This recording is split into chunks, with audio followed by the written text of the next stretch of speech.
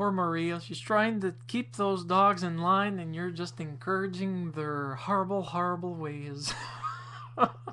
Although then again, it could be because of the collars. That said, though, Ben and Maria, I hope that your weather is better than ours.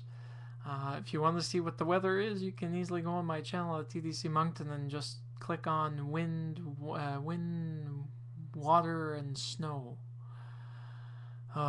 Anyways, that said, yes, definitely your family gave you influences, but I'm pretty sure you got other influences from outside, from friends with nastier habits.